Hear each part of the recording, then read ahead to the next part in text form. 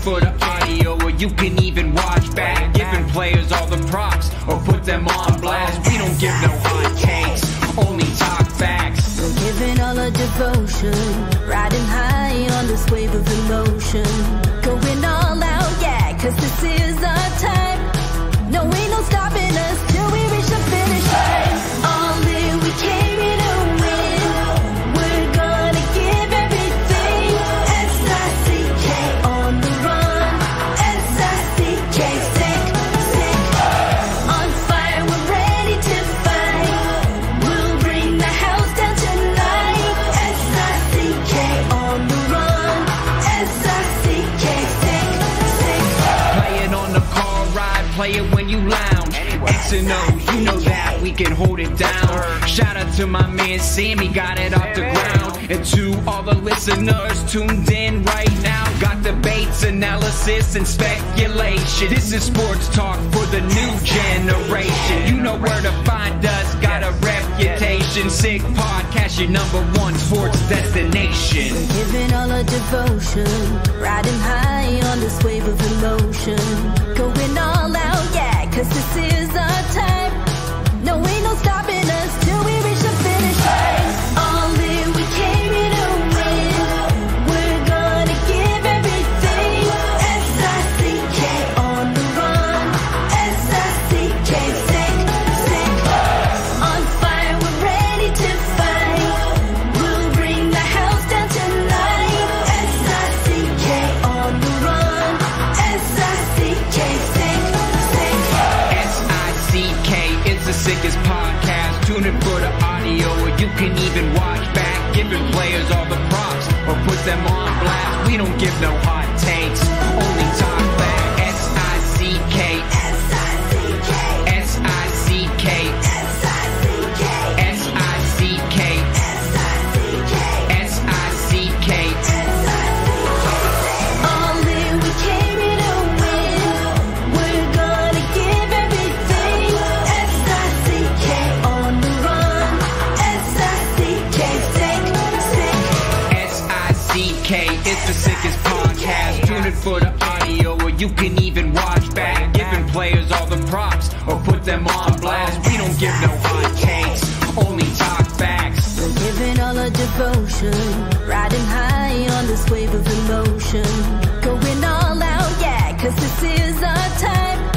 No, ain't no stopping us till we reach the finish line. All in, we came here to win. We're gonna give everything. S-I-C-K on the run.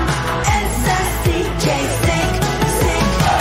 On fire, we're ready to fight. We'll bring the house down tonight. S-I-C-K on the run. S-I-C-K, sick, sick. Playing on the car ride, play it when you lounge. X and O's, you know that we can hold it down. Shout out to my man Sammy, got it off the ground. And to all the listeners tuned in right now, got debates, analysis, and speculation. This is sports talk for the new generation. You know where to find us, got a reputation. Sick podcast, your #1 sports destination. Giving all our devotion, riding high on this wave of emotion.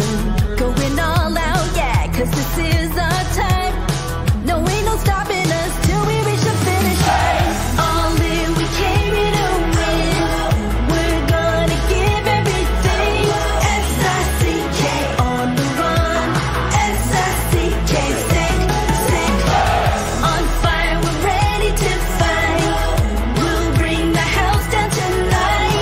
S-I-C-K on the run. S-I-C-K, sick, sick.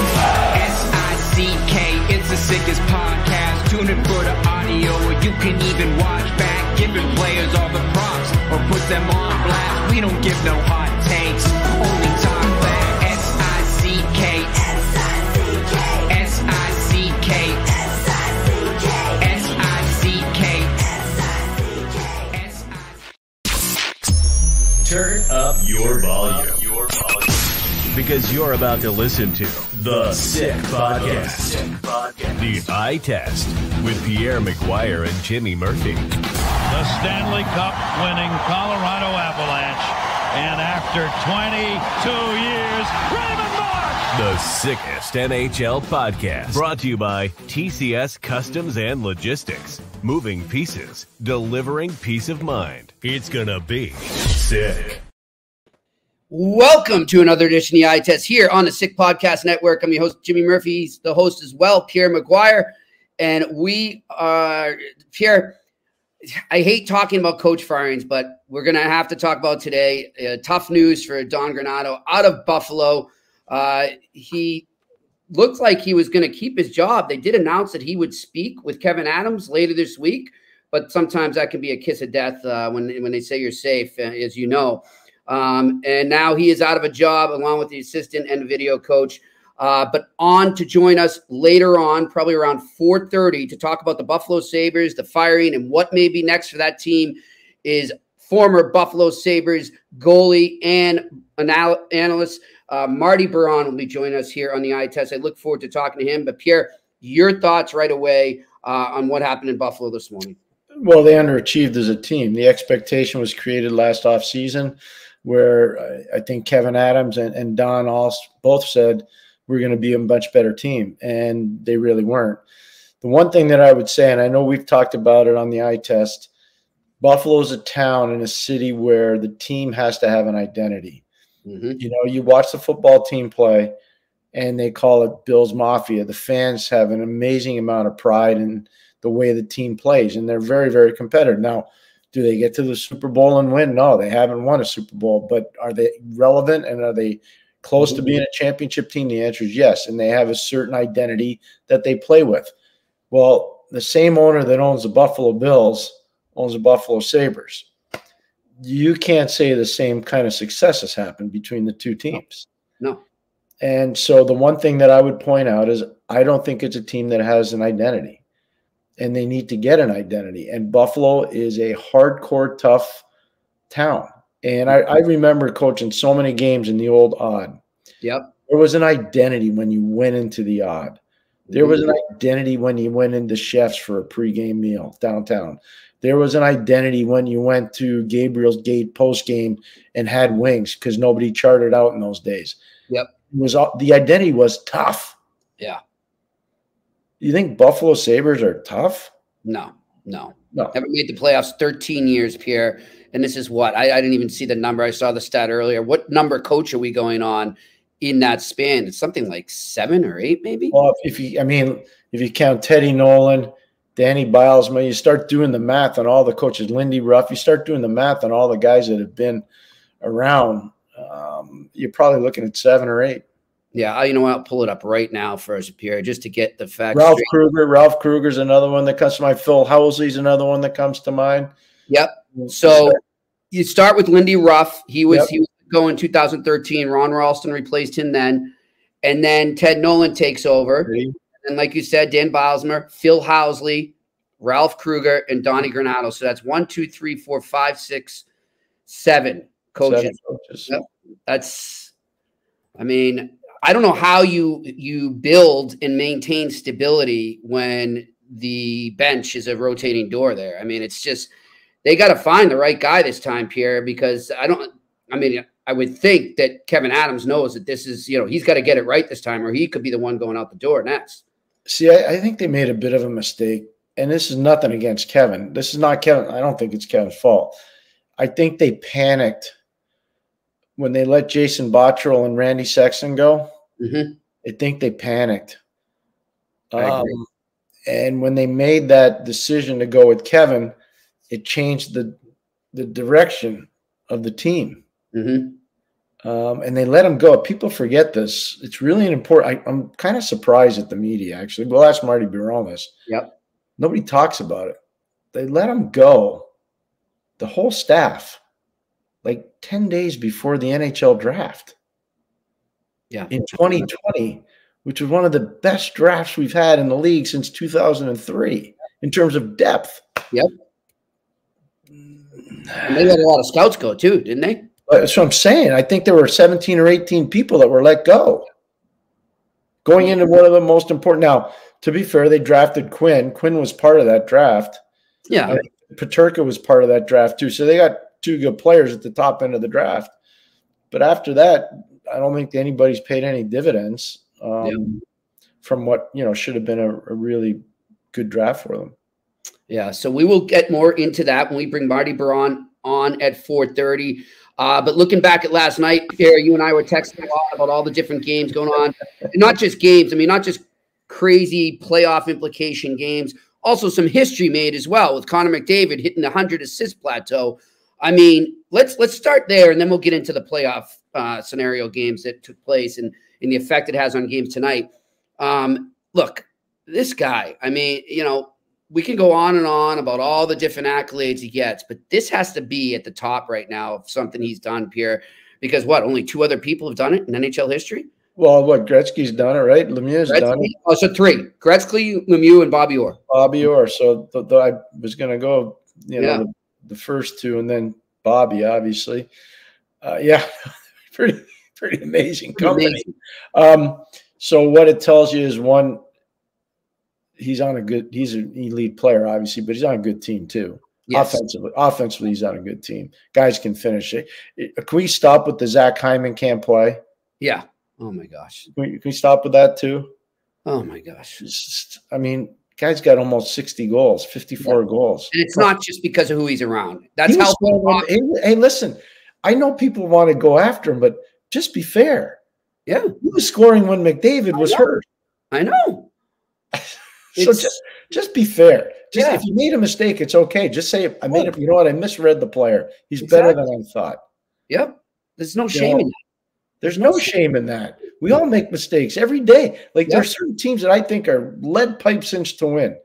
And I've told you, I said, Jimmy, I was wrong there, man. They weren't right. Did you think I'll give you an example. In your heart of hearts, did you honestly think the Boston Bruins would only have 16 shots on goal against Washington last night? No. No chance. No chance. Well, I was wrong there. And did you honestly think that Charlie Lindgren would have the month that he's had? No, because I repeatedly told you, Jimmy, he's hit the wall. He's out of gas. Yeah. And he keeps bouncing back. He's hit the wall. He keeps bouncing back. He's energized, man, right now. He's probably playing on fumes, but it doesn't matter. He got the job done last night. Yeah. I mean, we're not. Listen, we're the Bruins. There were no testy shots there, really. But the Bruins weren't good last night. Yeah. But what I would say, I can say this to you because I was texting you during the game. Montreal, Detroit. That game was awesome. That was amazing hockey. Yeah, it was great. Part of why it was good? There were mistakes. There were mistakes. That's right. That's right. So whatever their mistakes, it's good hockey. Yep. And then the skill gets to shine. I mean, Kane tried his best to take that game over. DeBrincat tried his best to take that game over. Larkin tried his best to take the game over. But Lucas Raymond, he did take the game over. Gosh. And how about the play by Gostisbehere? I was just going to go there. I'm so glad you brought that up. Off the blue line. Yeah, keep talking about it. Yeah, that was amazing. That was awesome. Amazing. That saved the season. It saved the season, literally. No, I love it. And look, I almost want to see, not just because I grew up a Red Wings fan, I like watching it, but just I want to see them in the playoffs because they're fun to watch. It'll be fun hockey. I don't know how much that hockey will win in the playoffs because you have to tighten up a little more defensively. But, I mean, these guys are the heart attack kids, and it's a fun roller coaster on with them right now. I'll tell you that. Simon Edvinsson played a great game. He had one egregious turnover that leads to the puck going to the back of the net. You see his response afterwards? I know. I wonder if he's going to get a bill from Stevie White. You broke that stick unnecessarily. We're taking $300 out of your paycheck. No, I'm only joking. I'm only joking. But I loved his response. I loved how passionate he was. He was angry. You called it a lead here. This kid's going to be a winner. Oh, superstar. He's going to be a superstar player in the league. He's really good. And what did we think of Lane Hudson? I liked it.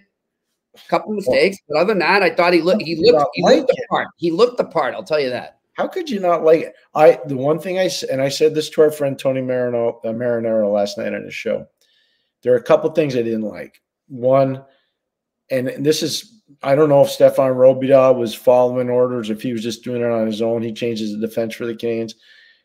Too many times he got caught out against Larkin, and he's not ready for that. That's me that too. He's not.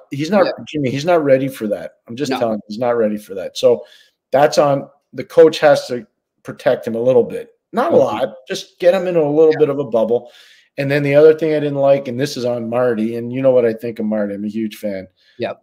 But he got caught last night. I know he's on the road. It doesn't matter. You got to figure it out. You can't have your fourth line on the ice in back-to-back shifts against Larkin, against Raymond, and against the Brinket. You can't. Yeah. You can't.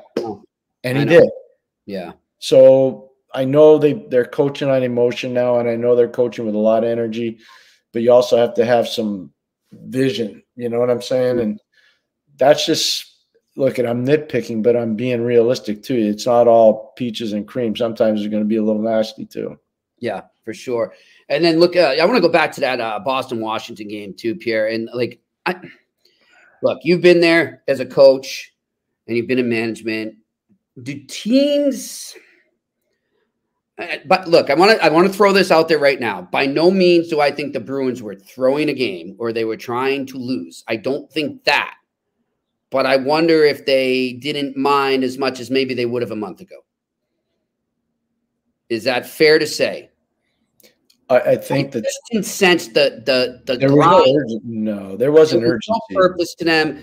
They are a team that thrives on hard work and effort and a lunch pail mentality. And that was not, it was there in spades from Washington. And you had to know it was going to be, given their playoff situation. That was not there at all compared to what I saw against Pittsburgh on Saturday. Oh, that's fair. I think that's more than fair.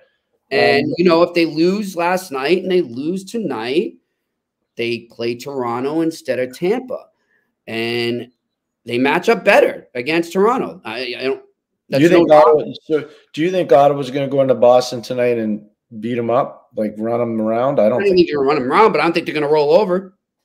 I don't think they weren't real good. I mean, they were okay last night against New York. They weren't great. Yeah, but they get some. I don't know. I don't know if they want to go in there and stick a dagger in the eye of the Bruins just to be mean, or if they're just going to go in and say, okay, it's our last game of the year. Let's just. I'm not in that locker room. I would want to. If I'm Ottawa, I want to go in there and say, screw this. We're gonna screw things up for them. My team did that. Yeah, I know. That road trip, right? But we went into Boston, Hartford into Boston. And that's when you throw Sutter nuts. Yeah, we beat them, and Brian was really upset. Sutter, who I always respected so much. I have so much respect for the Sutters as a family. Mm-hmm. But what was interesting, instead of them having to play Washington, they had to play Buffalo because we knocked them out in the last day of the season. And that was a series that had the Mayday goal, the Brad May goal. Mayday. That knocked the Bruins out. And that was a pretty good Bruins team.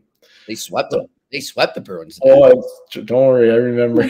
I actually went over to Europe and was scouting when that series started. But I remember the Mayday call. And it was before the internet. You know what I mean? We didn't have that kind of stuff. But it was all over the International Tribune Review. I used to read it cover to cover every day. It was all over the newspaper. You know something? I remember last year during that series against the Panthers. And the Panthers start coming back in that series, Pierre. And then it's Game 7. And for some reason, that came into my head was that team, that 92-93 Bruins team, because you're right. They finished atop the division. They might have even been atop the league, if I'm not mistaken. It might have been like second. I don't know. But, they looked like a team that was going to go deep. Oh, yeah, they had a good team. See ya. Just like that. And it it had that feeling again last year with that Bruins team. So it's funny, though. We're talking about Buffalo, right? Mm-hmm. Brad May, character, yep. Crazy, great, useful player, right? Mm-hmm. Rob Ray, character, crazy, hard to play against. Nobody liked going in there. Dominic Hasek. You start looking at some of the guys that were around. They had an identity. They had an unbelievable identity. Mm-hmm. Well, let's just, I'm going to pull the lineup right now. Go to the 93-94 Buffalo Sabres. I'm going 92-93 when they beat them, when they beat the Bruins. Okay, that was go ahead. Yep. So, of course, they had great players in LaFontaine, McGillney, Howardchuk, Andrechuk. But you look at some of the gritty guys here. Bob Sweeney, actually, was on that team, was a Bruin as well. Randy Wood, Brad May, Peter Sabota, Dave Hannon, Grant Ledyard, Gord Donnelly, Bob Corkum. Gord Donnelly's savage, mean. Yep. Tough. One of the nicest guys you'll ever meet away from the rink. He's a scout. Exactly. Rob Ray, Keith Carney, Bob Airy, Matthew Barnaby played a couple games.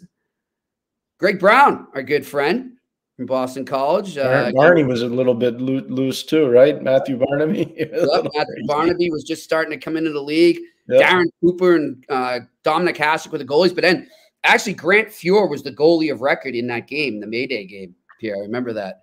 Wow. So they had some grit for sure. They had an identity, and that's exactly what they need to find now. So Pierre, I don't want to keep going back to that because we are going to talk with Marty. But one thing I wonder, and I'll bring it up with him, is there's a guy that lost his job this year, and he's coaching in St. Louis, coached them to a Stanley Cup. He's got an identity. Yeah, Berube would be a good fit for identity for sure. I don't think he'll have just one team. No. What I think will be interesting, does David Carl leave Denver? Right. Well, it's interesting because yesterday, before this happened, he was on Spittin' Chicklets, I guess. I saw it on Twitter, and he said he has no desire to leave. But I don't know, does what happened this morning change that? Does he get a phone call that changes? So Buffalo's tied in heavily with USA Hockey. Mm-hmm. They've got a lot of analytics people in their front office, and they've got a lot of people in their front office that are tied into USA Hockey. I'm just using them as an example. I think there'll be other, what's going to happen in Columbus with management.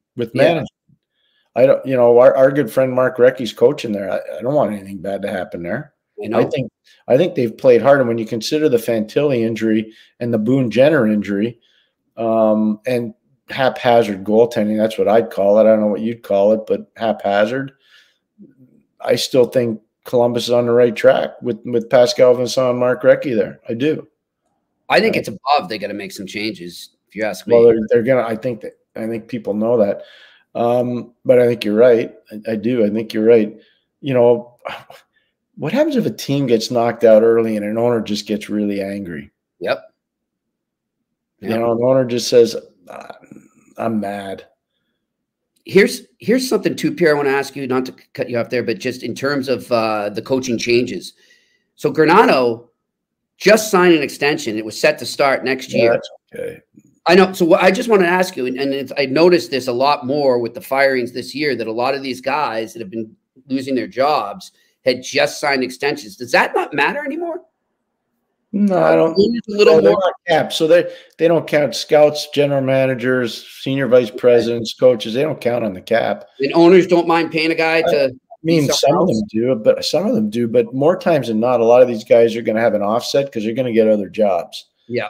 And so when you get another job, you get an offset. So it's not as punitive for the owner that fired the coach.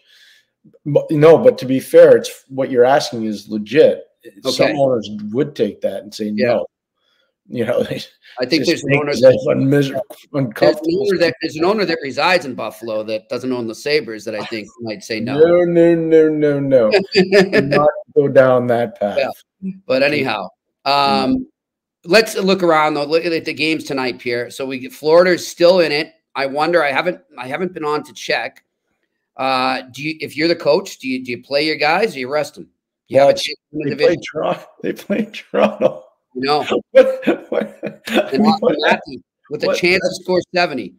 I mean, what do you think goes on in that game?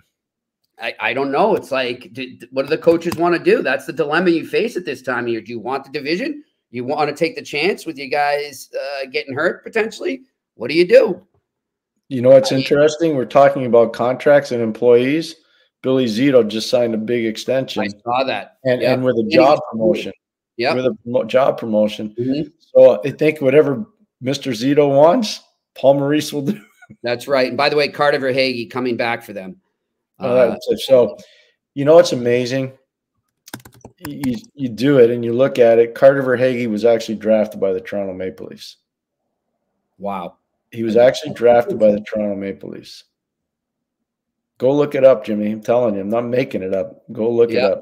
And then he goes to Tampa, wins a cup, becomes an unrestricted free agent. He signs in Florida. And he's hit the mother load. I mean, good for him. I love those stories. I think I actually remember you, Pierre, way back when he was with Tampa, telling me about him. Like, watch this kid, Jimmy. He's got some spunk to him. Like, I saw him. Told me about him. Like you said, he's got a motor to him.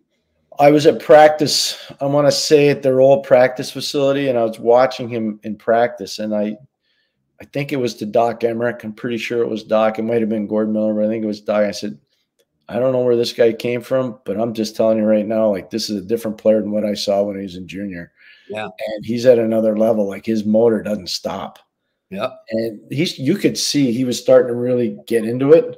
Yep. And then all of a sudden, he exploded. And then he goes right to the other side of that rivalry too. I mean, Florida saw him enough, so they knew. They said, "Hey, they knew exactly. They knew 100%. They knew.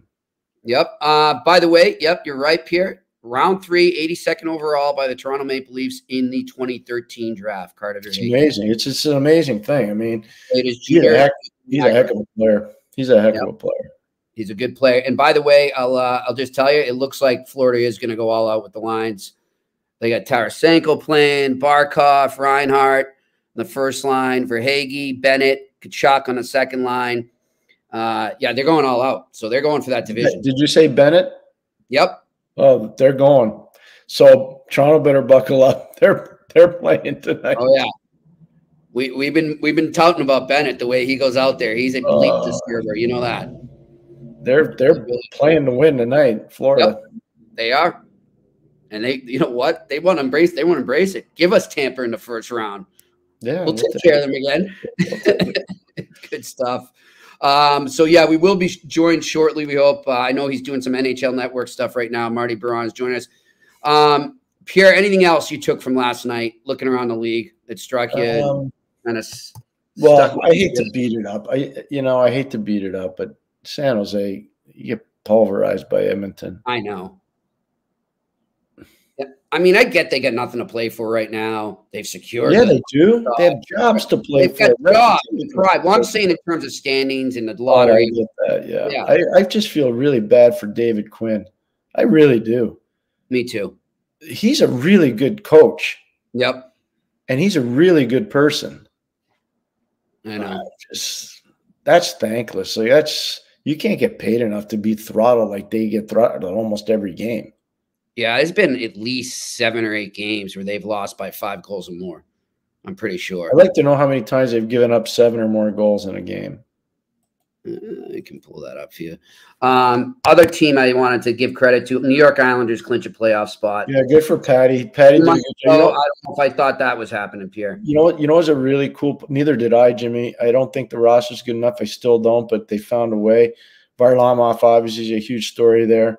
What I found interesting Noah Dobson last night, obviously one of the most improved players, if not the most improved player at his position in the league. But the fact that Kyle McLean scored a goal against the New Jersey Devils, I just love that for Johnny Mac. Johnny McLean's such a good coach, such a good hockey person, and his son's playing for him now with the Islanders. And can you imagine how many games that kid went through in New Jersey when his dad was playing? Oh, yeah. So for him to score against the Devils, I just thought I was so happy for him. And for them to clinch that spot. Yeah, for them to clinch the playoff spot, I thought that was good. And then credit to the Penguins. They're still hanging on by a thread, but they're still alive, and they bounced back from a tough loss against the Bruins, and they beat the Predators. So credit to them. I know the Predators have everything secured. They have to hope for so much divine intervention tonight. Yeah. Oh, yeah. Because their game against the Islanders tomorrow won't count for anything. If Washington wins in Philly tonight, it's all over. That's it. It doesn't matter. It's over. So when's the last time Pittsburgh ever cheered for Philly? I know, right? When's the last time? I'm just looking at I'm trying to count this up for you, Pierre, here. 11. Wow. That's what I'm telling you, Jimmy. And listen, this is for all the people in San Jose. And I know you guys watch, and you've been really faithful for a lot of it since the eye test started. 12 times, Pierre. 12 times they've given up 7 goals or more. 12 times? Yeah. Think about that. Yep. You think you're just going to fix that like that? 20 times, 6 or more. Okay. Yeah. I have nothing against any of it except we want that market to succeed. How are you going to fix that so quick? Yeah. it's going to take time. It's going to take time. Just tell the truth. Just I mean, say, even if you get Celebrini, he's not fixing your defense. You know? No, but Matt, if you have Macklin, Celebrini, Will Smith, and Eklund, you got the start of something really good. You do. I'm telling you. You need some. The problem you're going to have is you're going to have to insulate those guys because people are going to come after them like you can't believe. Yeah. Yeah, it's going to be tough. It's going to be tough here. But looking ahead to tonight, so look, that game's going to mean a lot. Toronto and the Panthers. Washington, Philly, and Detroit, Montreal. I mean, those are the games that really matter. I know you care about Boston. I get it. But you play who you play in the playoffs. Exactly. That's what I want to get to. Because I had the fans asking me all day, who do you prefer? Who do you want? And I'm kind of like, you know what? I don't know. Just at the point where, like, whoever. If last year didn't teach you that you don't wish for an opponent, you just take who you get. You don't. It's okay for us, the fans, to think that way, but the players cannot think that way because that is not a way to go into a first-round series. You got to win 16 games. That's all you got to think about. Yep. You got to win 16 games in the first series. That's what you got to do. Well, one man who has played in the Stanley Cup playoffs and in the NHL, and now he does a great job with Buffalo Sabres coverage, and you can also catch him on TSN, on NHL Network. He's joining us here on the Eye Test on the Sick Podcast Network. Marty Biron. Bonjour, mon ami. Bonjour, monsieur. Comment ça va? Yeah. Boy, he must be driving to Clarence, New York. No, actually, Pierre, I don't live in Clarence anymore. I moved to the south towns of Buffalo. So I'm in East Aurora, not far from the Bill Stadium. But actually, right now, I'm driving to your old stomping ground to a Channel 9 court. I'm just taking McGuire exit right now. I'll pull over so I don't drive, but that's going to do a little Leaf panel tonight, so that's what I got. Yeah, Leafs in Florida, and Florida's dressing a big artillery tonight, Marty. They're going to win the game tonight, Florida. Yep. Well, yes, I would sense so. Like, I mean, there's a chance those two teams may meet in the first round, so why not send a message right now? And I know Florida doesn't have Ekblad and Verhaeghe, but you bring the heaviness and you send a message in the regular season. Yeah. But not actually, Verhaeghe's going to play tonight, Marty. They got Verhaeghe's playing tonight. Well, then that's good for them. I didn't even see that. I see when you drive and you got the Buffalo news that's happened today, you forget some things. Yeah, kind of a busy day, huh? Jimmy, you know what was so cool about this? We had Marty on to talk about Buffalo. You see what happens when you're a Sabre and you played on teams that had identity. So Marty just said, well, let's send a message. Yep. Exactly. Well, I mean, I almost got my head caved in by Ray Emery trying to send a message. That didn't work for me, but that works for others, so that's okay. God bless him. God rest in peace, Ray. But that's something Pierre and I were touching on, and maybe you can elaborate on, Marty. You know, it seems like a while since this team has truly had an identity. And, you know, there's been a lot of changes, obviously, in the front office, the coaching, players. How important is it for them to bring somebody in with that next hire to establish that and then stick with it? Well, I think that, you know, for the Buffalo Sabres, it's 13 years now that they haven't made the playoffs. And it's not on Kevin Adams all 13 years. It's not on Don Granato all 13 years. It's not even on the Pagulas on 13 years because, you know, they got the club and then they're trying to build something. And look, they're the owner. They don't play the game. They try to find the right people to put in place. So it's very hard to pinpoint on one person alone the stretch. But the fan base is the same fan base. The people that buy the tickets are the same people that buy the tickets that cheer on this team. That's who it's been hard on trying to support the team. And look, they've been great. They were some of the best fans around the National Hockey League. And last year was fun and exciting, and they missed the playoffs by 1 point. And this year was supposed to be the next step. You saw some great development done. Tage Thompson, 47 goals last year, go from wing to center. Alex Tuck, Jeff Skinner, they had career years last year. Dylan Cousin, Jack Quinn, JJ Petuka. There's some really good parts. And Don Granato did a great job developing these parts. But when you fall short of expectation and you have that pressure, you got to get it right. And I think that's what Kevin Adams is saying now is he's got to make a move so that the next step is happening. You don't want to wait another 2 years before you take that next step. Yeah. Well, I think the next step's about the identity the team has. And when Marty played for the Buffalo Sabres, there was an identity there, Jimmy. There was an identity there. I hope we didn't lose him. I'm sure he's efforting to get back. He'll get back to us, person. But they don't have that identity right now. No, they don't. They don't. And I love that he brought that up too about the fight. That was classic. You don't want to go toe-to-toe with Ray Emery. That takes some guts. The late Ray Emery was one tough hombre. I'll tell you that. Wow. He was a tough guy.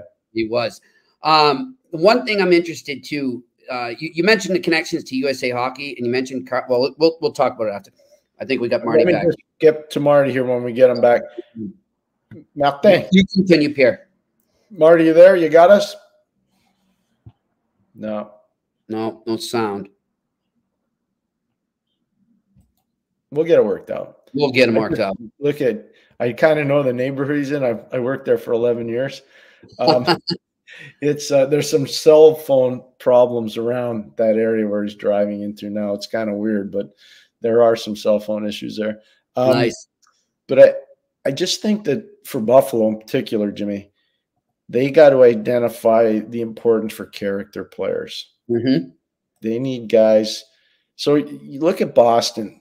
People know when you play Boston, it's going to be a rough night. They're going to play you hard. Yep. Every night. They might not be the best. They weren't last night. They're going to still play you hard. Yeah. Yeah, I agree. And, you look at that roster, Pierre, there are some good core players there that have skill and I think could fit into the whole identity thing as well. But it's going to be his job to do that. The one thing I like, though, if I'm the GM, if I'm Adams, is he's got picks to work with and he's got some skill. He's got some good young players that maybe he has to go out and get more of a veteran guy that has that identity we're looking for. But I think we got Marty back. Let's see. Oh, he's still in the green room. So what I'm going to say, Marty, I'm going to ask him straight up. What's the identity of the Buffalo Sabres right now? Mm-hmm. I don't think he'll be able to answer it, do you? No, that's what. Yeah. Do you have your answer then? Yep. Yeah.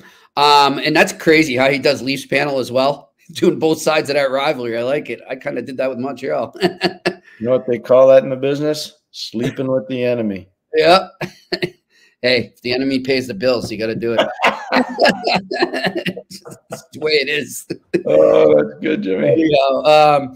No, we'll talk to him about that. But, I mean, you got to think, Pierre, if you're looking, I'm going to pull up their roster now because I'd like to look at – let's pull it up in cap friendly too.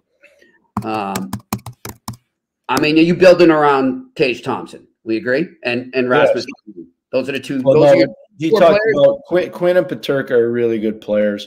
I think Dylan Cousins is a real good player. I think it's not the top six forwards that are the problem there.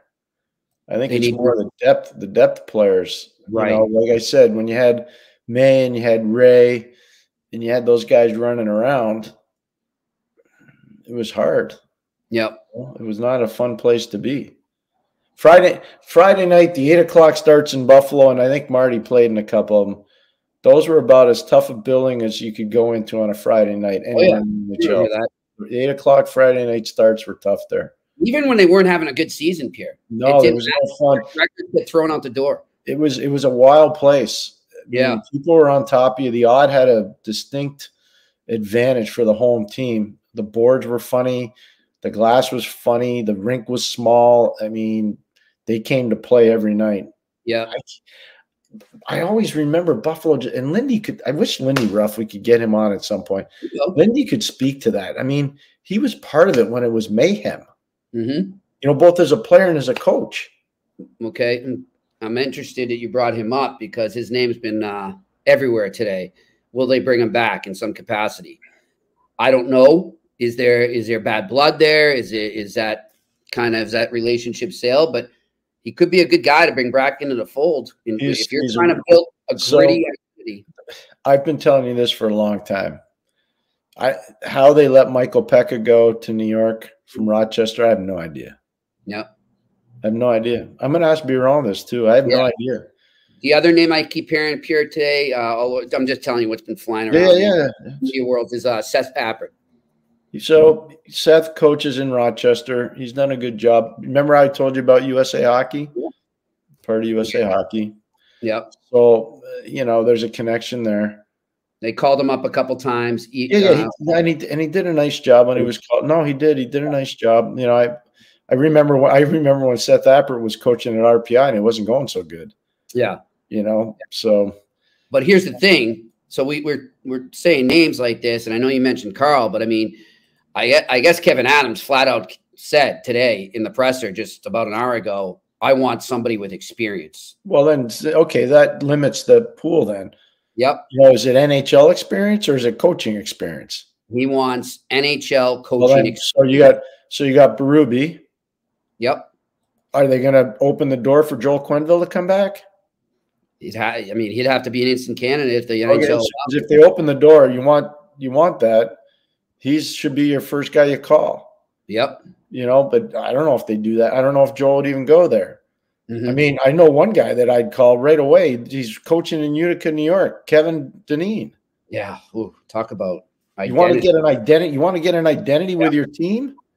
Berube would provide that instantaneously. Yes. He would. I just like you said. Berube, no, he's got team. Okay, let me ask you this. I'm just asking the question. Does the door ever open again for Mike Babcock in the NHL? I don't know. Probably not, but I'm just wondering. It might be too fresh right now. So, I mean, you start looking around. Who are the guys that are going to? I'll give you one because he was a former Sabre, Scotty Arneal. Mm-hmm. He's coaching in Winnipeg right now. I mean, he knows how to coach. Yep. I mean, so everybody throws out all these names. My Rolodex goes deeper. Yeah. You want experience? Because I didn't say that. I mean, the general manager there said it. Yeah. So if you really want experience, there are guys out there. I'm just tossing this out there, Pierre. I just want to ask you, have you heard anything on Rod Brindamore? Is he a lock to go back to Carolina? Because he is not signed yet. I have a hard time. One identity. There you go. Yeah, but I have a hard time believing he would leave there. I almost feel like that's where he's going to be for the rest of his life. I don't want to go into the silly season like that. I mean, he's about to, coach a team that should have a long run in the playoffs. I think they will too. They should. Yeah. I don't know. They're playing Columbus tonight. You have those rosters in front of you. I don't have those rosters in front of you. Is Bradley Nadeau going to play tonight? I will tell you right now. Is Jackson Blake going to play tonight? Let's see. Hurricanes. So here's how they're reading right now, according to Daily Faceoff. You get Teravainen, Drury, Nakis. Bradley Nadeau is in. He's going to be centered with Kuznetsov at center, Jesper Fast on the right. And you got Comtois, Kokanyemi, Nason, and then Lemieux, Martinuk, and Jackson Blake will be in there. So they took Aho out of the lineup. That's the one name I haven't heard you say, right? Yep. Aho's out of the lineup. I haven't heard that. Mm-hmm. Gensel's not. I didn't hear Gensel's name. No, I think they're resting him. So this is an opportunity. I'm just like, I think Jackson, I still can't believe. I don't know if Pittsburgh didn't ask for him or not. I don't know. I have no idea. I didn't think they would trade Bradley Nadeau, but did they even ask for Jackson Blake in Pittsburgh? Know. Did they even? I don't know. I would hope they would. They're having trouble with Marty. We might have to get him another time. Marty was great. Marty's such a good guy. The fact that what we should do, Pierre, since we are pushing up on 4:45 here, why don't we open up to questions? Let's do the questions and tell them in the studio, tell Marty thanks, and we will definitely have him on at another time. And we really appreciate the time that he took to get this is going to be an ongoing story. It's not like it's not going away. The story's not going away. One thing I want to say before we go to questions too, Pierre, somebody was asking me about Ryan Leonard. And the question was, and I think I know the answer, but I didn't want to answer it until you said it. He can come in. He doesn't have to get in to a regular season game, right? He can come in for the playoffs, just like Charlie McAvoy did in 2017. Okay, I didn't know if that changed at all. So that's something to watch, maybe. Yeah, if they make it, but if they don't make it, he could still go on an ATO to Hershey, right, and then sign a pro deal after the season's over. Yeah. Okay, so that's something we'll keep an eye on. A lot of people are asking me that. They wanted me to ask you because I knew you. Hey, that's a great question. Yeah. And by the way, he's legit. Oh yeah, he's legit, man. And he's going to fit right in with what they're doing. So, Washington, Ross Mahoney and Danny Brooks and the guys in Washington that drafted him, he's legit. That kid. By the way, we have Marty back, so let's go to Marty. We got him. Yeah, Marty. Here. Here we go. All right. The Canadian cell towers are spying on Pierre McGuire. They want to know what he's saying. My phone went on SOS mode. It's never happened, but they're all spying in right now. Okay, I need to ask you one question, Marty. This is important. What's the identity of the Buffalo Sabres? Okay. Well, they were a scoring team that did not score this year. So that's the identity of the Buffalo Sabres. A talented scoring team that did not meet their expectation, and now you're searching for that identity again because it's not there anymore. It was there last year. It wasn't there this year. So what I remember so much going into Buffalo in the old odd, I know you were there, and Friday nights at 8 o'clock, if you were the visiting team, you had to buckle your bonnet up because if you didn't, you weren't going to last for long. And you know what I'm talking about, Marty. I think the Buffalo Sabres have to get back to some of that. Yes, they do have to get back to some of that. The league is different. I mean, you'll never have Rob Ray, Matt Barnaby, Brad May, Bobby Bugner. I mean, call all of them. They all were wearing boxer's robe in the dressing room. Jim Pizzatelli used to hand out boxer's robe to all of them. And he made one for Dominic Hasek as an honorary boxer because Dom was so good. But you're never going to get that again. Like, that's not the game anymore. But you know what? How the Sabres punched you in the mouth last year is they scored. And they would wear those black and red uniforms at home last year, the goat heads, and they scored 6 and 7 goals a game with those. It was like, try to stop them. Nobody could stop them, right? And I think the Jack Wynn injury this year affected that because then all of a sudden you didn't have that secondary line. It was Thompson, Tuck, Skinner, top line, Cousins, Peterka, Quinn, second line. Then you had Middlestat with somebody. No Quinn affected the whole dynamic. So part of the identity is you score and you can come in wave. They lost that without Quinn. Look at Quinn. He scored, 9 goals in 26 or 27 games this year? He was on pace for over 30. Put that to Thompson, 30 and whatever. Like, that would be high scoring, but the Sabres missed that. I agree. I totally agree. Marty, what about just, echoing what Pierre said, just about making it a tough place to play again? How much do you think that Adams is going to focus on bringing in some guys with grit and maybe even a coach that kind of has that identity himself, that's known as a gritty player when he played? I mean, I think of like playing for John Tortorella with the New York Rangers, and we were tough to play against, but we had guys like Dan Girardi and Ryan Callahan and Brendan Dubinsky, and they weren't going to run you out of the building, but they blocked shots and they defended. And that to me is the part you have to be hard to play against that way. And yes, look, I see it from a goalie's point of view, and I love playing for Torts as a goalie. It was easy. The game was easy. There was 4 guys laying in front of shots in front of me. But that's the tough to play against mentality that I think the Sabres, and they can do that. Like, if you roll out Dahlin, Power, Samuelson on the back end, and you have tall length, and they can be physical too. Like, how hard, like playing against Victor Hedman, he's not gonna hit you in the parking lot, but he's gonna make life really hard on you on the ice because of his reach, his length. That's the toughness that I think the Sabres can bring with the roster that they have. Yes, they need to round it up with a few pieces, but they have some of those pieces, like Alex Tuck. Man, the guy could be like one of the best power forward in the league. He's strong. He can skate. He can shoot. Like, that's where you can get your toughness from. How much do they talk about Michael Pekka in Buffalo? well, the fan base is talking Michael Pekka, but like Kevin Adams did his media availability at 3:30 this afternoon and said NHL experience, coaching NHL experience is going to be a must. Like Michael Pekka's never been a head coach, right? Never in the pro. He was an assistant coach with the Rochester Americans after doing the COVID taxi squad year with Peter Laviolette in Washington. He was really good in his role in Rochester. He's really good in his role with the New York Rangers. But if it was 2 years ago, I think, okay, look at Michael Pekka. Now you can't go from Housley, Kruger, Don Granato, Michael Pekka. Like, it just doesn't. You need somebody that has more head coaching NHL experience to just give it a little bit more panache. That's what I said today. A little panache. That's a perfect word for it. That's a perfect word for it, Marty.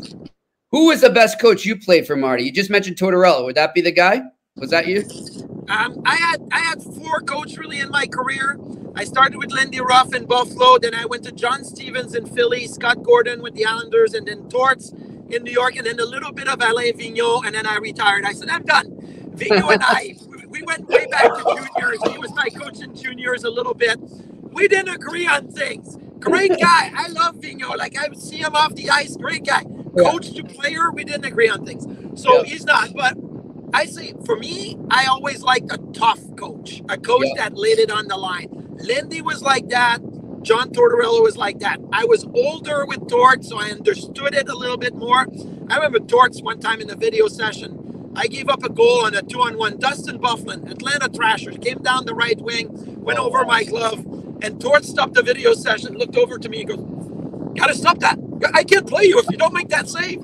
And then I walked out with him, and he goes, you understand what I mean? I'm like, absolutely. Yeah. And yes, I got to make that save. And if I don't give you that save, don't play me. And he goes, I like it. Like, I love that. That's the kind of coach I like. I know it's not for everybody, but that's the type of coach I like. So I look at the Sabres, and I'm like, I have 5 or 6 guys on my list, right? I have Lindy Ruff is going to be a guy that people are going to talk about because he coached Buffalo, and he's a little bit that tough coach too. I have the Jared Gallant type of coach. I have a Todd McClellan type of coach.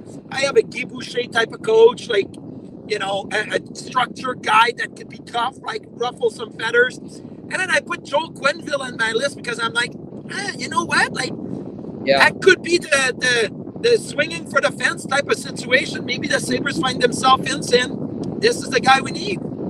Yep. Hey, you better talk to Craig Berube. I do have him on my list too. He's on top of my list, and then I'm like, okay, Craig Berube, and then, well, if Mike Sullivan becomes available, he'd be on top of my list. I know him well from my time with the Rangers. So yeah, now I have 7 names on my list. That's what happens. There you go. All right, one final one for you, Marty. In terms of Kevin Adams, I have to imagine the rope is a little less right now from ownership. Is that fair to say? Yeah, I think every GM that makes a coaching change sees their life expectancy shorten a little bit, right? Rob Blake with the LA Kings, he makes the coaching change. All of a sudden, whoop, the focus is on you. What did you do to make the team better? Is it just on the coach? Everybody that has made coaching changes is going to be put under the spotlight. I think it's a fair case for Kevin Adams, but look, he's built a pretty good young roster that needs to develop. Find the right guy now to continue the work of Don Granato, and you're fine. You could be here 15 years as the GM. Like Darcy Regier was here 15 years as a GM. Like, there's been so much turnaround of late that they want stable grounds, and if he gets that right, he can be here for a long time. All right, good stuff. Well, Marty, we appreciate you taking the time and the hard effort just to get back on. We appreciate it. Be safe out there, and we're going to get you on down the line again, I hope. I hope so, and I usually pride myself on being technological savvy, and when it goes bad, I get so frustrated, like I want to punch my steering wheel.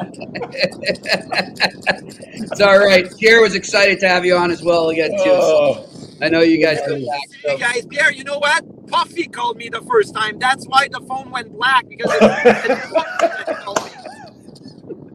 Good stuff, buddy. Be safe, my man. See you later, Marty. Merci beaucoup. That's Marty Biron joining us here. He's a great guy. The guy he's talking about is one of the directors at TSN. Yeah. He's actually a good hockey guy too. Very good. Nice. Yeah, he's a great guy. I remember I got to know Marty Biron back 2014 during that Habs run to the conference final. He was with TSN, and we were always hanging out after games. So just a really good guy. Great heart. His first NHL start was against the Ottawa Senators. Mm-hmm. He lost. Uh-oh. I was coaching in that game. Okay. Wow. In the old odd. Nice. Did you ever go? You probably did some shows on TSN with him, eh? With Marty, lots. I like Marty a lot. I think Marty's a really good hockey person. And I loved what he said, because he said something that's really smart. He watches a game from a goaltender perspective. Yes. And it is really different. But if you really want to learn, you have to hear from how everybody in the game sees it. Yeah. And I always had really fascinating discussions with him, and I enjoyed those a lot. That is, and I never really thought about it that way, Pierre. I mean, okay, so if I'm a GM and I'm looking into a new coach that I want to hire, that has to be a thing you do, huh? You go to a goalie. How do you see our team from your view? What does it look like? I mean, how hard is it to goaltend behind us? Yeah, that's really insightful. I like that. So we've had some really good talks about different fundamentals in the game. I've always liked him. He used to sit near me a lot because he was a backup, especially with the Rangers when Lundqvist was just ripping it up. Exactly. And we would have these great talks when I wasn't on the air. I just pushed my mute button and I talked to him during the game. It was pretty funny. It was good. Yeah, he always seems like he'd be. I mean, I obviously never played. But no, good teammate, good person, great teammate. That's what the only reason I brought up Clarence, New York, is he lived there, and he used to tell me, "I built a house in Clarence. I like it there so much." And so one time I call him the King of Clarence. I said, "Well, you're putting up a fence so nobody can come in unless you approve it." Well, listen, I want to tell you, we're going to go to questions quick. It's going to be a quick one. I apologize, but we got to talk about our great sponsor that we've welcomed on, TCS Customs and Logistics. These guys, man, I'm so happy to have them on. Really good hockey people. They unlock the full potential of your shipping operation with TCS Customs and Logistics. From around the corner to around the world, flatbeds to air freight, customs clearance to drawback consulting, TCS is a one-stop shop for all things transport, moving pieces and delivering a peace of mind. For no obligation customs or freight quote, contact them at sickpodcast@shiptcs.com. Again, that's sickpodcast@shiptcs.com. And as we said yesterday, they work with NHLers. They love the game. They're psyched to be on this, and we're psyched to have them, Pierre. So really looking forward to working with them this season and hopefully in the coming season as well. Yeah, really appreciate it. Thanks a lot to everybody involved with TCS. All right, let's get right to questions here because I know you got some there. All right, Alex Evanovsky, who do you think makes the last playoff spot out east? My heart says the Red Wings. My brain says I think the Caps do it because they can control their destiny. That's the one thing I think they got going for them over the rest. I'm going to pass because I'm such a softie. All right. I'm going to pass. And we want to make clear, too, that just because I say the Caps doesn't mean I'm cheering for the Caps. No. I'm just giving you I'm going to pass because I just don't want to dip my toe in that pool. That's all right. That's all right, Pierre. That's what I'm here for. Just throw me right in. I'm throwing you in the deep end. I'll throw you a life jacket. Don't worry. Just give me those little, what do they call them? When you're the floaties. Next question. A to Z me. Savard or Matheson? If you had to keep just one vet D-man, who would it be? Habs have to open up some spaces for the young guys coming. My vote would go to Savard for many reasons. I would go the other way. I'm with Pierre. Pierre said it yesterday. Extend Matheson. I'm 100% on board. I would go with Matheson, and I think the world of David Savard. Watching him last night, especially early on in the game, what he did for Lane Hudson, I thought was outstanding. But I would keep Mike just because of the way he skates. All right. Next question. Vincent Yoel. Thanks again, gentlemen. You guys are my favorite hockey show. Well, thank you. We appreciate the support. Yeah. Pierre, are there unlimited call-ups during the playoffs? No waiver wire? What about new contracts? No, all good. Yep. No issues. All right. And we're going to see a lot of those black aces coming up soon. Yeah. All right. Next question. Mark Allred. Good afternoon and appreciate the daily knowledge and insight. Good afternoon to you as well, Mark. Regardless of who the Bruins play in the first round, do you both feel they have what it takes to move on to the second round? I'd say yes. I'd say yes. Yeah. And I think it's right between the pipes. Yep. All right. Next question. Marvin Matthews, Pierre and Jimmy, who are your favorite underrated players when you were younger? As a Habs fan, mine was Doug Riseborough. That's a great call. That would be easy. Go ahead, Jimmy. I'm going to go with Randy Burridge. Remember the stump? Randy Stump Burridge. I'm going to go with Mario Tremblay. Ooh, there you go. I think Mario's the only 18-year-old in those days that made the NHL, like played for Montreal. Okay. He was tough as nails, man. Good call. Good call. Fearless guy, tough as nails. Awesome. All right. Good. Really Next good. question. Alex Ivanowski, what's your opinion on Babcock? The guy can coach. I think the Blue Jacket thing got overblown. That's just me. I'm not going to give my opinion on the Blue Jacket thing because I don't know the ins and outs. I wasn't there. No. I agree though with you, Alex. He can coach, and if he can get back in, I do think he would be in demand if they allow him back in. I just don't know when that will be. Yeah, I don't know when that will be either, but I would say this Mike knows how to coach. I mean, I've been around Mike in a lot of Stanley Cup finals, Olympic gold medal games. I've been with Mike a lot. Mike can coach. Yeah. All right, next question. Danko, are 3 assistant coaches too many for MSL, Marty St. Louis, that is, now that he's got more head coaching experience in Montreal? Think he brings in his own guy this offseason. Thanks, guys. I think, go ahead, Jimmy. I think that happens. Yeah. I don't think 3 is too many because it's kind of the way the league is going. But I do think he tinkers with his staff a little bit. I don't think he's going to tinker with it a ton, but I do think he'll tinker with it a little bit. All right, next question. 87 Eagles. Good afternoon, gentlemen. My question for you today is, why doesn't Davis, the goalie for Denver, have a contract? He looks good enough for a look, in my opinion. I think he could within a week or two. We talked about that yesterday, I think it was, right, Jimmy? Matt Davis was tremendous throughout from game 1 against UMass Amherst all the way to the end against Boston College. He was a story for Denver. There's no question. He's the most outstanding player of the Frozen Four, and he's the most outstanding player I saw in the NCAA tournament. Yep. So I wouldn't be surprised if he got a contract. The problem is there have been a lot of goalies that have come out of Denver, and there haven't been a lot that have made it. John size an issue too. I think size is a bit of an issue with him. John Graham made it. Johnny Graham made it, but you start to look at there haven't been too many that made, like Magnus Krona hasn't made it yet. Yeah. So you start looking at there just haven't been a lot. All right, next question. Alex Ivanowski, at some point, Columbus, New Jersey, Buffalo, Detroit, and Ottawa are going to be playoff staples out east. It's just a matter of when. Too much young talent. It's a circle of life in the NHL. Well, we kind of thought that was coming this year on some of those guys.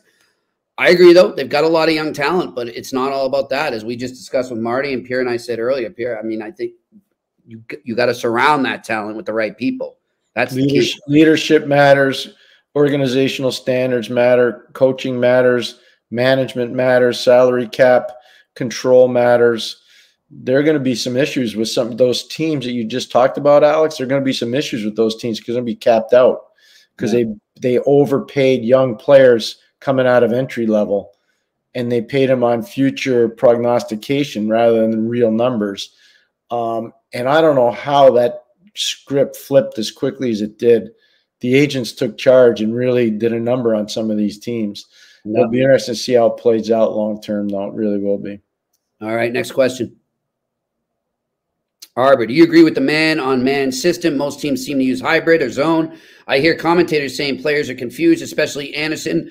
I'm not smart enough to notice the difference. Yeah, you are. Oh, there's a lot of subtle differences within zone coverage. Some people play straight man-to-man below the hash marks. Other people play box and one, which is a dice system where everybody's in their own area and zone. It's hard to play a zone now, especially because of how well players can shoot the puck. So there's certain elements or certain parts of the ice where you do have to play straight man, and there are others where you can play support mode. And so every coach has his own ideology. A lot of it depends on how mobile your defensemen are. It really matters. And also how smart your center icemen are. Straight man-to-man is hard to do. But if you have real good skating defense and 4 real good centers, you can do it. you can do it and do it real well. Pierre, this is just coming over the wire, and I just got the press release 2 minutes ago from the Boston Bruins. Jack Edwards, the voice of the Boston Bruins, announces his retirement at the end of this season, effective immediately. So they will have the games in the first round, and then all the games go to national networks after round one. So round one will be the last games that Jack does play-by-play for NESN. Look, I know there's been a lot said about Jack. He's had a lot of issues health-wise. You know, we've spoken about it before. They're trying to get to the bottom of it. They haven't yet, unfortunately. And people can say what they want about him, but he's had a great career. And I just want to wish him the best from us, Pierre. I'm sure you join me there. After 19 years as the Boston Bruins play-by-play broadcaster, Jack Edwards is calling it a career. Classy by you, Jimmy. Yeah. Strong statement and a good, appropriate statement. Nobody wants to see Jack struggle with his health. And we're wishing him all the best from the eye test for sure. 100%. All right. Next question. Chris Blue Shirts. Hey, guys, question from you. I remember when Yashin was traded for Yzerman. Go ahead. Any other trades that nearly happened? Oh, Pierre remembers that well. Great show. Let's go Rangers. So I'm going to tell you the genesis. I'll tell you the genesis of the Yashin for Yzerman. I had just left Hartford and gone to work in Ottawa. I was working for Randy Sexton and Ray Shiro and our ownership group at the time. And, you know, we had a really good group of young players. We really did. This was the coming out party for Daniel Alfredson, obviously Alexei Yashin. We had Alexander Daig. We had a really energized Lance Pitlick. We had some good players, some really good young players. And we had played a preseason game. I want to say it was against Toronto down in Belleville. And we were in the car coming back, and I had gotten a call the night before from Scotty Bowman in Detroit saying, would you guys be interested in Yzerman? and they were trying to get Yzerman's attention, I think, because obviously they had yet to get to a final. They hadn't won, and he was an important player. So I think they were trying to get him on board with what they were trying to do there. And so we had Brad Marsh in the car with us, and Brad played with Steve in Detroit. So we asked Marshy about Yzerman, and he goes, oh, gosh, would he ever be good here coming back to Ottawa? He's from the P and all this stuff. It was really good. And so I don't know how it got out, but it eventually got leaked out in the papers, and they backed off. But I can tell you right now, Ottawa was going to do it. Oh, yeah. Ottawa was going to do it. I'm just telling you, I was there. Yeah. We were going to do it. And they, to their credit, they got cold feet. I don't blame them. Yeah. Trading an iconic player. Yeah. Yeah. But the discussions definitely happened. 100% it happened. Yeah. We talk about that to Scotty tomorrow. Oh, no, we're going to talk about the promise I made to Scotty was we're going to talk about the playoffs. We are going to talk about the playoffs. And just on that note, for our listeners and viewers, we're excited to announce that Mr. Scotty Bowman will be joining us again on the eye test tomorrow to tee up the Stanley Cup playoffs. Maybe some playoff memories of his own would be nice, too. He's got plenty to talk about. But, yeah, we're really thrilled to have Scotty come back on. Always a pleasure, always a treat talking to him. You know, it was funny, Pierre, when I went over to my family's to see my new baby niece, and I was talking to my mom and her boyfriend just about, hey, I got Scotty coming on again, and he was all excited. And they just couldn't believe how sharp he still is, and just you know how good he is to talk to. He's unique. You know, I played golf early this morning with a bunch of men from Michigan, and they said, "How good a coach is Scotty Bowman?" They're asking me this. Are you kidding me? Like he's not only the best coach that ever lived in hockey, he's probably the best coach that ever lived in any sport. And I'm talking, you know, if you think Vince Lombardi was the best, if you think Don Shula was the best, if you thought Joe Torre was the best, Casey Stengel, I don't care. Whomever you thought was the best, Dick Williams in baseball, I don't care. Go, you know, anywhere you want. The truth is nobody's won more than Scotty Bowman. Yeah. No, nobody. I mean, Red Auerbach was unbelievable, but more as a manager than as a coach. Yep. You know, so. And the other thing that I love about Scotty, and this is not to knock any of those guys you just listed, is he stood the test of time. And he 5 decades. 5 decades. He still does. 5 Like, decades. when he talks hockey, he doesn't just, sit in the past and tell us about the past. He talks about the present, and his views adapt to the present, and that never stops. And that's what's so amazing about Scotty to me, Pierre. So I'm looking forward to that. Don't miss tomorrow. Scotty Bowman join us to tee up the 2024 Stanley Cup playoffs here on the Eye Test. We're going to take one more question. We'll have to close it out because I got to catch a train to the Garden, get in there for the Bruins Senators. And what will that question be? Let's see. The Puck Bunnies. I see your Ramon shirt, Jimmy, which leads to my question for two of you. What kind of music do you listen to? Well, I'll just tell you, I listen to everything. I really don't have like one genre that I'm specific to. I love everything. I listen to country music a lot and Bruce Springsteen a lot, and a band that a lot of people probably wouldn't remember, Southside Johnny and the Asbury Jukes. So yeah, I know that very well. So but I'm more country. You know who I listen to so much now? It's Luke Combs. Okay. I just think my son and I went to a concert. It was a Jason Aldean concert in New York at MSG. And they said, we want to bring on this new up-and-coming star. His name is Luke Combs. And that guy came on, and as great as Jason Aldean is, he's really good. This Luke Combs was up there. He shredded it. He was so good. I was like, oh, my gosh, this guy's good. You know what? Real quick, same thing happened to me. And now he didn't get as big as Luke Combs, but I go to a concert with Mitch Melnick many years ago up in Montreal with Mitch Melnick, Andy Bennett. And it was this old punk band from New York City, but I was excited to see them. I mean, I'd never seen called the New York Dolls, and they come out, they were good. But before that, we were already blown away by the opener. It's so crazy when an opening act can kind of steal the thunder before the main act. Like, it's rare that you see that, but when it happens, you're like, wow, we just saw something. Like, this person's going somewhere. And the name of the band was Black Joe Lewis and the Honey Band. So for blues and funk lovers out there, I highly suggest checking them out. But yeah, that's great. We'll have some more music discussion. I'm glad they asked that question. Thanks, Puck Buddies. Very good. And Pierre, have you seen the Boss in concert? Oh yeah, many times. Yeah. Great, eh? All right, good stuff. No, it's pretty impressive. He's amazing. I mean, the first time I saw him was probably in the mid '70s. Yeah, and it was really special. You know, dare I say he's a Scotty Bowman of rock? I think you could say that. Lasted. I mean, I think you could say that. Yeah. You know, I think you could. I don't think that's a stretch. I mean, think about how many generations. I know. Well, so he's 70s, 80s, 90s, 2000, 2020. So there you go. 5 decades. Yep.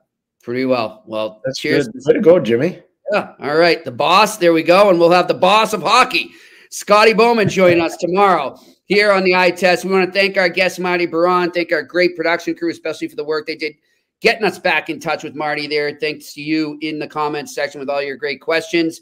TCS. Yep. Thank you. Don't worry, buddy. And thank you to our new sponsor, TCS. Really psyched to have them on board. And hopefully one of these times I'll be up in Montreal soon. We'll do another remote. I can meet the crew there. I've already talked to Michael Maislin on the phone. Seems like a wonderful guy. So looking forward to that. But until then, he's Pierre McGuire. I'm Jimmy Murphy. This has been another edition of the Eye Test on the Sick Podcast Network. And that's a wrap. Hope you don't miss us too much until next time. Follow the Eye Test with Pierre McGuire and Jimmy Murphy on YouTube, Facebook, Google Play, and Apple Podcasts. Brought to you by TCS Customs and Logistics. Moving pieces, delivering peace of mind.